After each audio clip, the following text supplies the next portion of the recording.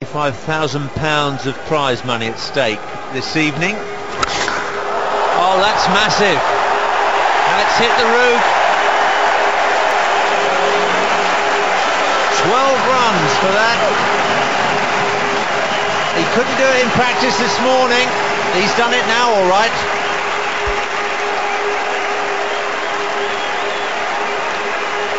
Matthew Fleming trying to get it up there, trying to get the low full toss or Yorker, and he's got it slightly wrong, and that's a massive hit. That is a massive hit.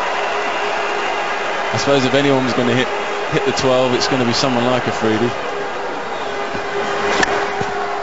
Oh, Jazza, good comeback by Matthew Fleming. That really was a monster. He's got a tremendous eye, Afridi.